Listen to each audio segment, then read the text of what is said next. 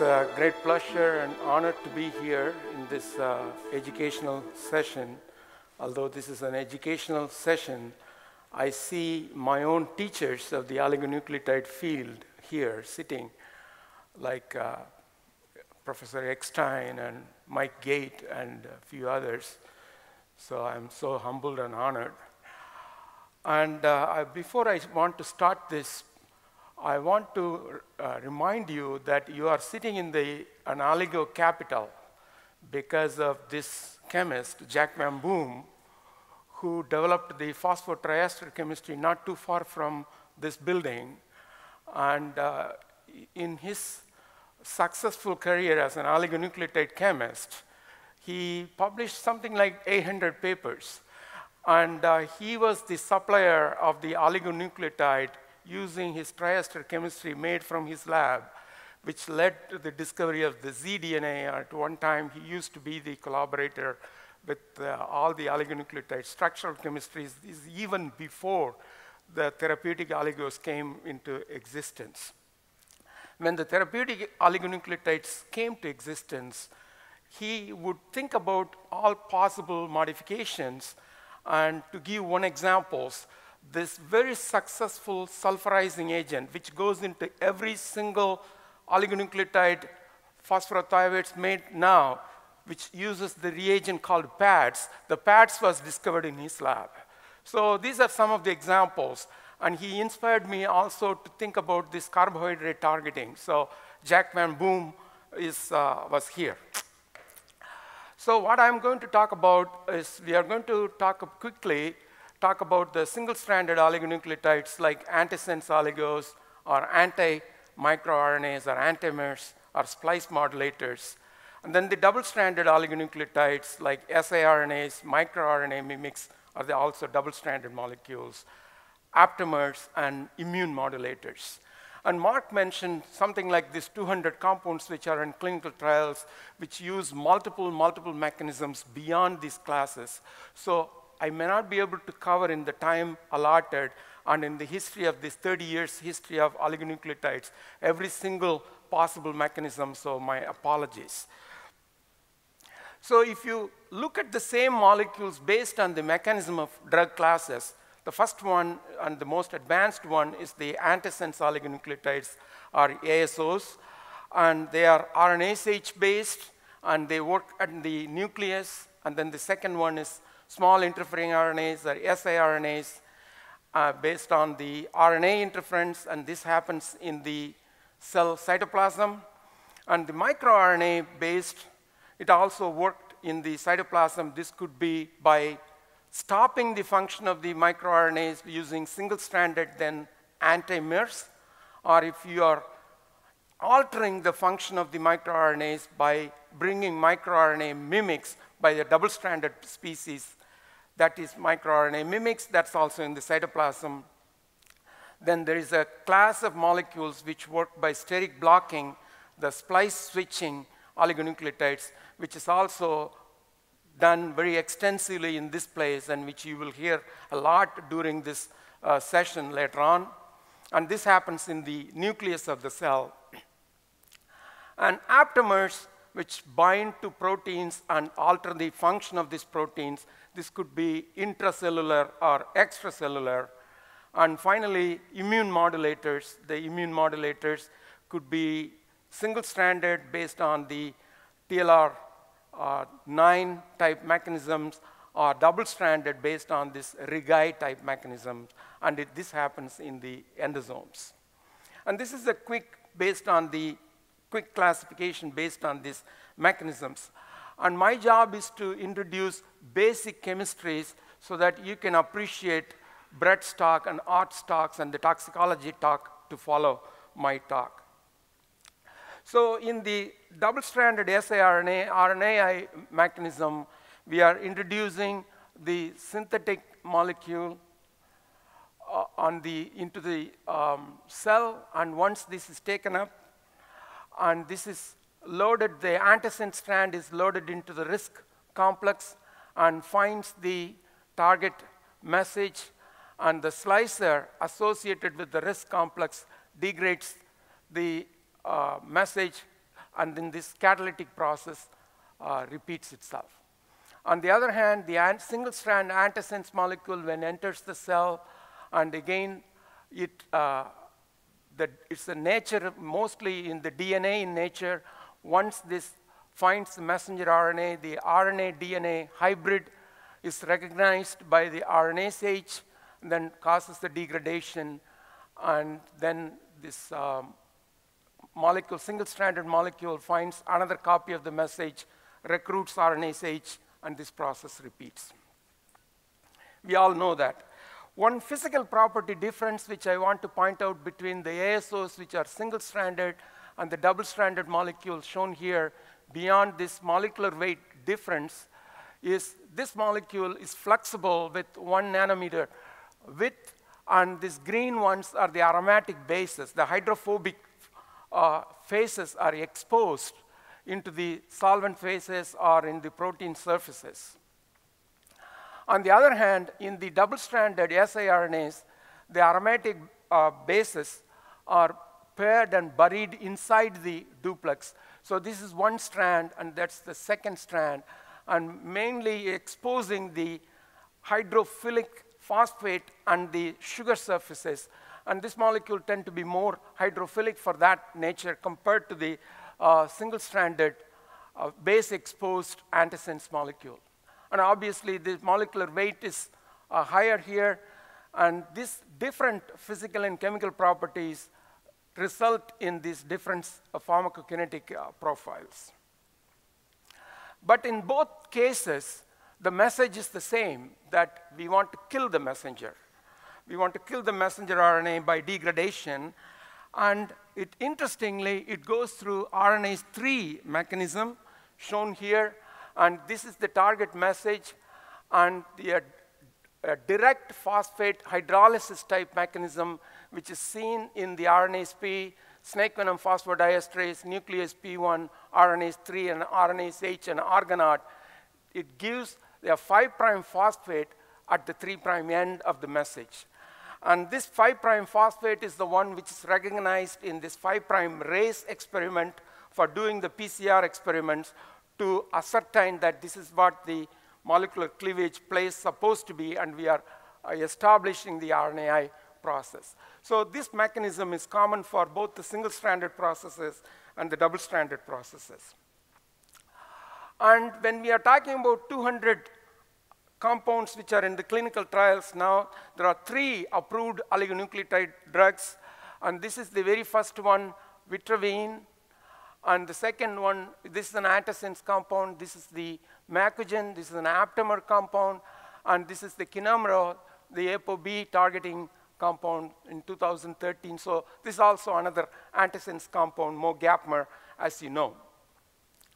Quickly looking at the vitravine, which is the fomiversin, is a DNA phosphorothioate, comprises of 2 chemistries, DNA and phosphorothioate. It's a 21-mer.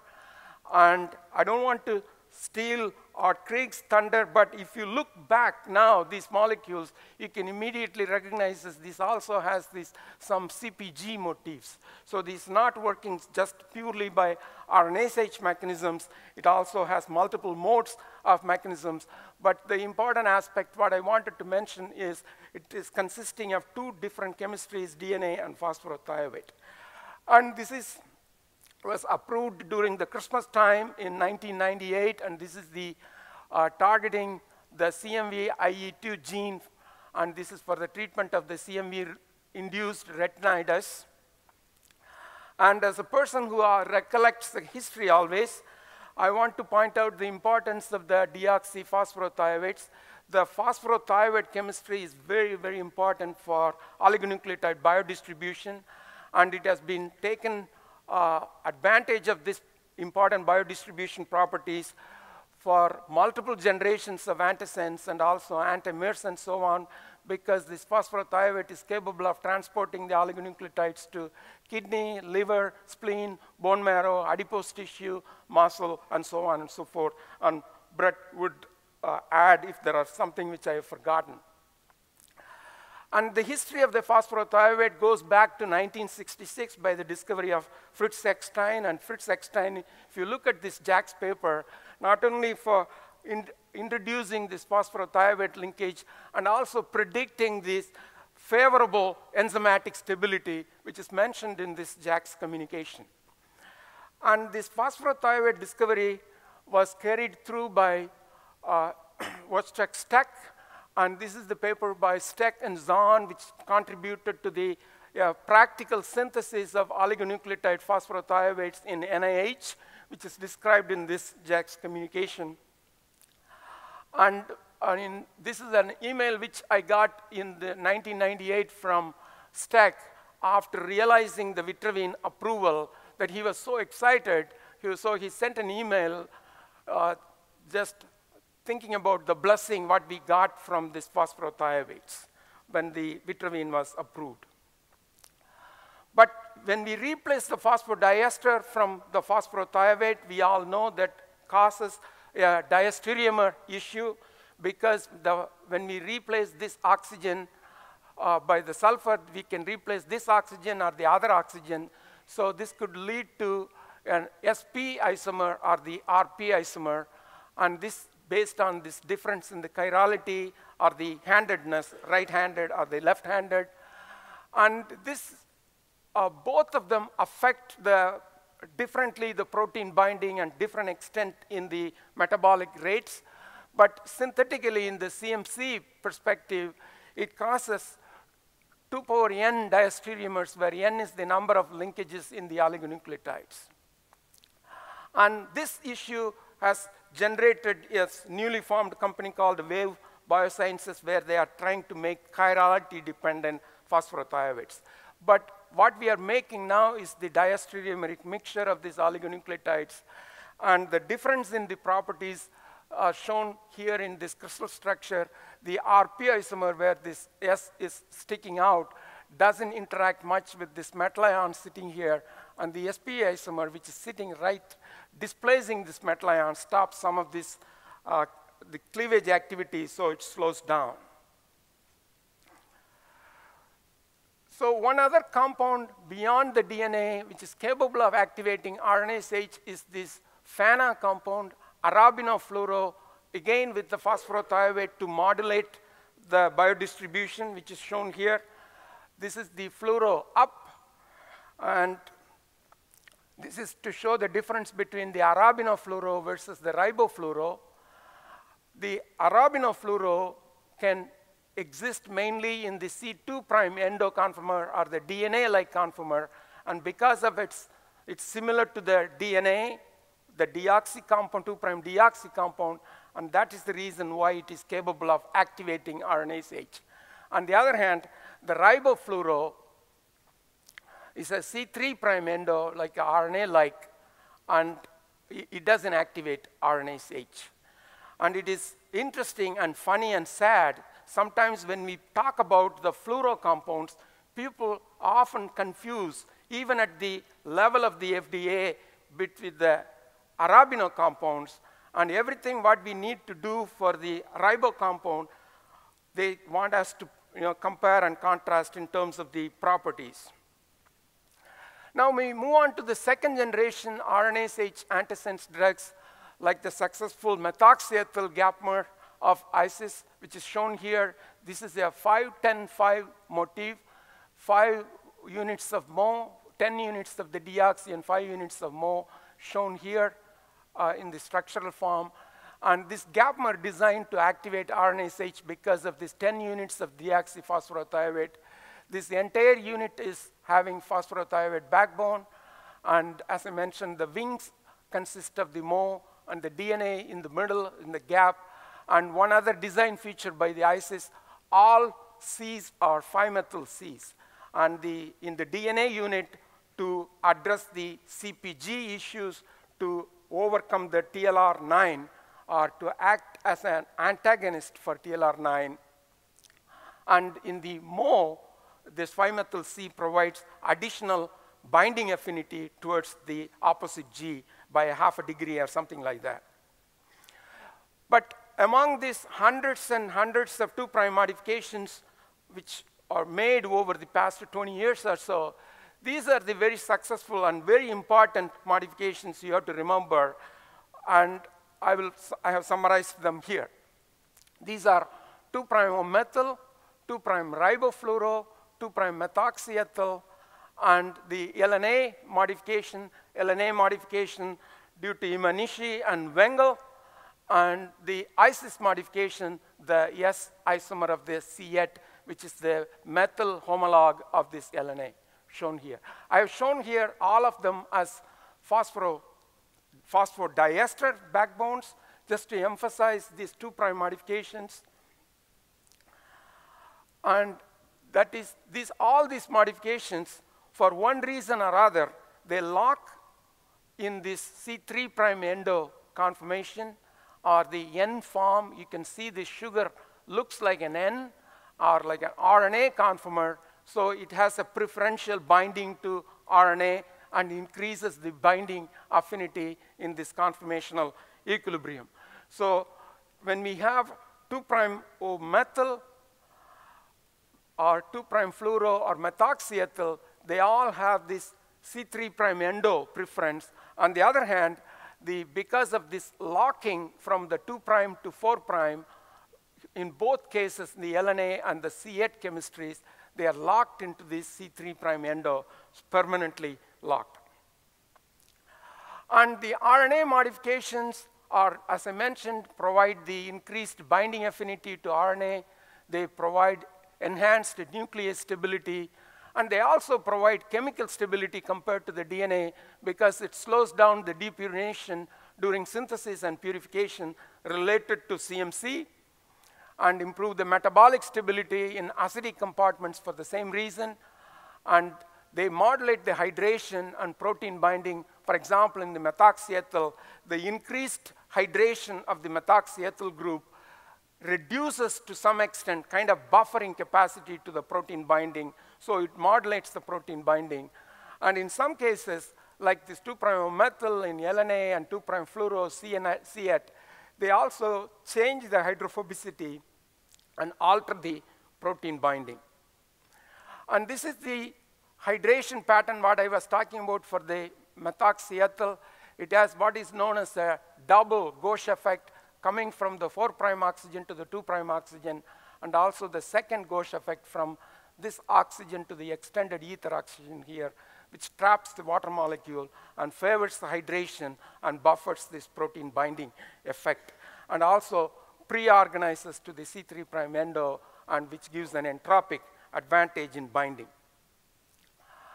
And these reasons what I mentioned earlier, in the LNA and the C8 chemistries, we lock the 2' to 4' to an additional methylene group, and that locks this into the C3' endo conformer in this, as shown here in the locked form. And all these RNA mimics, when they are used in the single-stranded form, either as the ASOs or anti-MERS, they still require phosphorothioates for pharmacokinetic properties. So this methoxyethyl as a phosphorothioate, LNA as a phosphorothioate, C8 as a phosphorothioate shown here.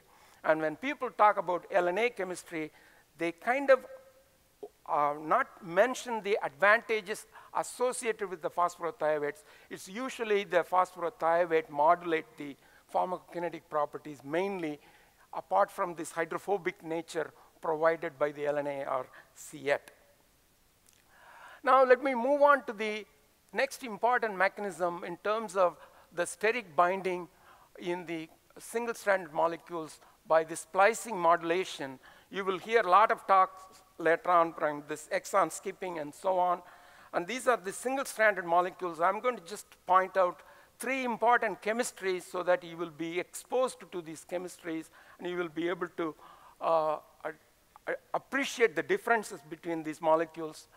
The first one is Sarepta's PMOs or morpholinos. These are 6-membered molecules shown here, which has a neutral backbone through this amidate linkage dimethyl amino group attached to the phosphorus. These are neutral molecules, and these molecules are used by the Sarepta for splice modulation.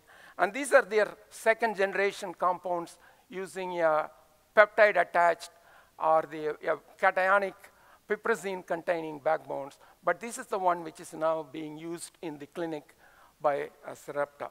An alternate compound, earlier compound, is this Prosensa compound, which uses the 2'-methyl and phosphorothioate combination that is shown here. That is for the same application for eliminating the exon 51 in this DMD application. That uses this is the second chemistry which I wanted to point out for this steric binding application. The third one is Frank's methoxyethyl uniform phosphorothioate molecule, which alters the SMN protein in SMN2, correction of this SMN2 gene to retain the exon 7 to provide this functional protein. And this is being developed by ISIS and Biogen. And this is for an important neuro application. So these are the chemistries which are in the advanced stage.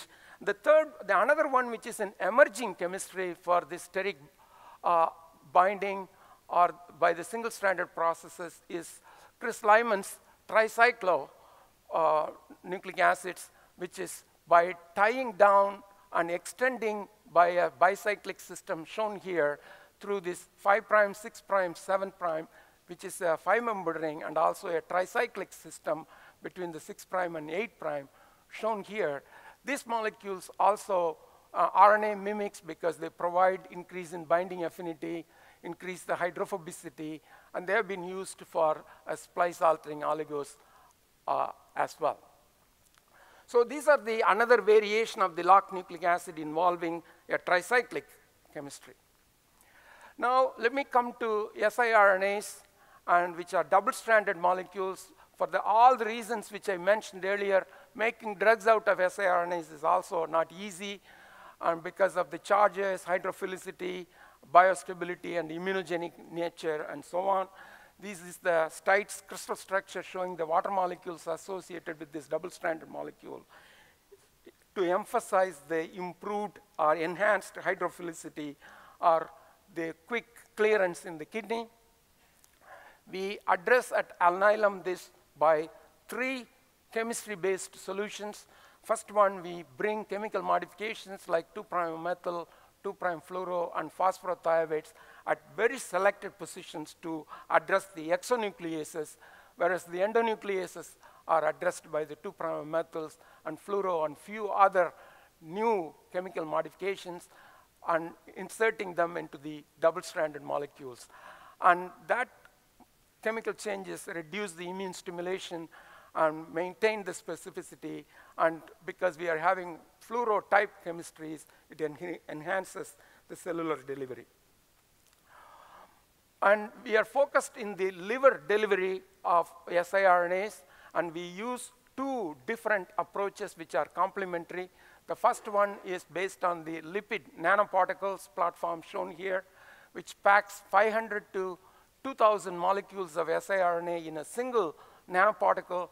And this is a 4-component system consisting of an ionizable cationic lipid, a PEG group, a cholesterol and phosphatidyl-choline analog, which stabilizes the bilayer. And because of this ApoE-mediated mechanism, this molecule, these lipid nanoparticles are taken preferentially into liver hepatocytes. And because this has an ionizable lipid with the pK of around 6.5, it causes this proton sponge effect in these endosomalytic compartments and causes the release of this siRNAs very efficiently. And because of this lipid nanoparticles' physical properties, they are administered intravenously. And this formulation is the one which is most advanced in our clinical trial for patisiran, which is targeting the TTR for FAP patients. Alternatively, we are using another complementary subcutaneous administration route in which we are directly conjugating the siRNA at the 3' end using this linker system, a trivalent GalNAc system.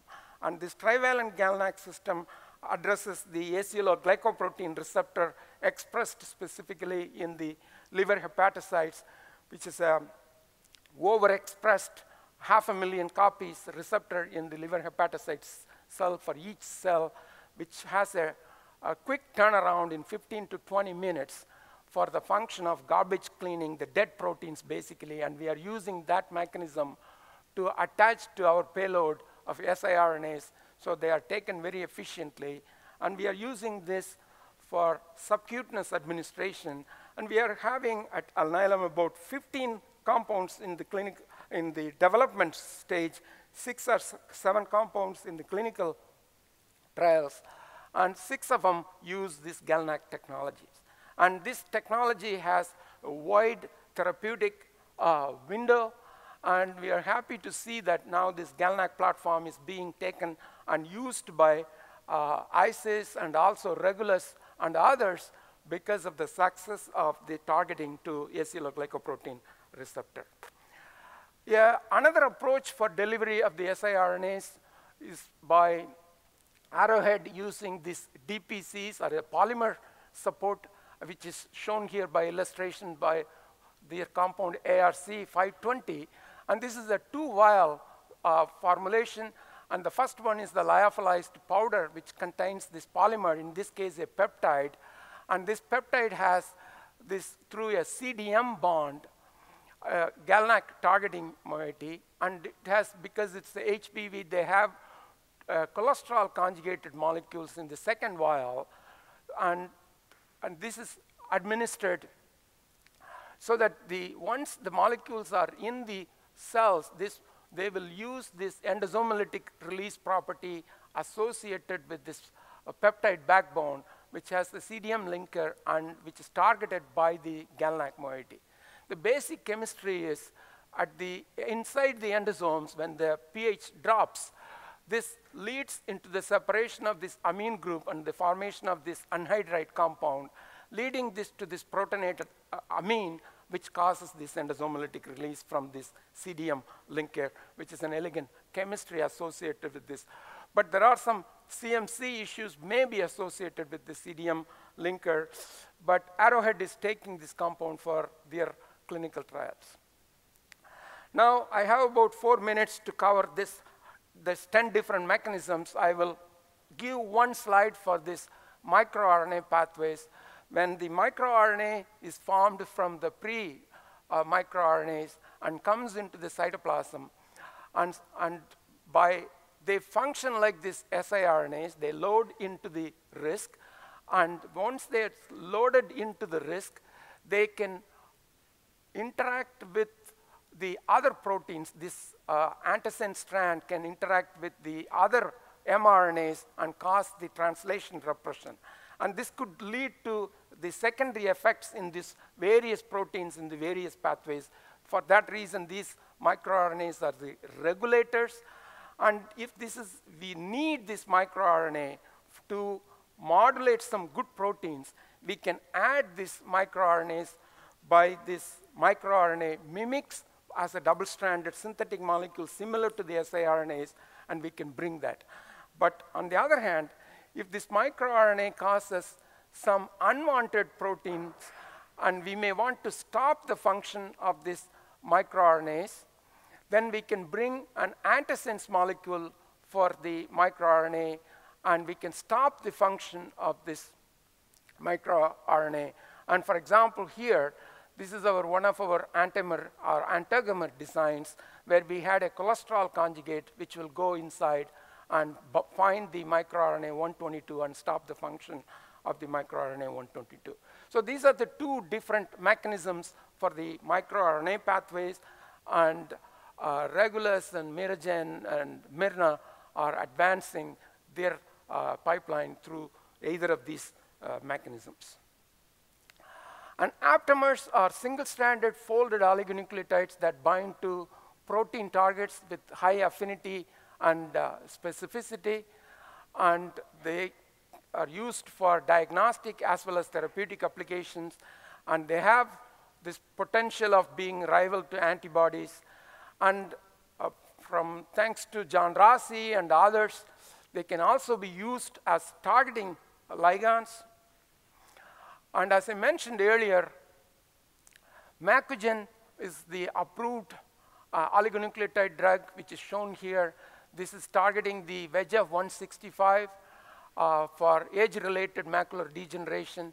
This is consists of 3 different chemistries, RNA chemistries from here, and the pyrimidine 2' fluorose shown here, and then the red purine 2' methyl chemistries, all phosphodiester, and with the 5' end with the branched PEG molecule, and the 3' end with the inverted DT. And this compound is an aptamer, as I mentioned, binds to this VEGF 165.